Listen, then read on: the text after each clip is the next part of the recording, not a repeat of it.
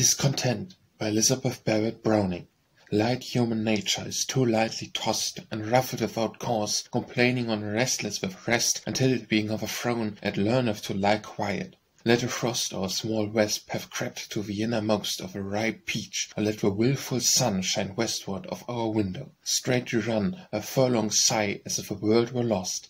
But what time through the heart and through the brain God hath transfixed us, we, so moved before, attain to a calm. Aye, shouldering rates of pain, we anchor in deep waters, safe from shore, and here submissive over the stormy main, God's chartered judgments walk for evermore.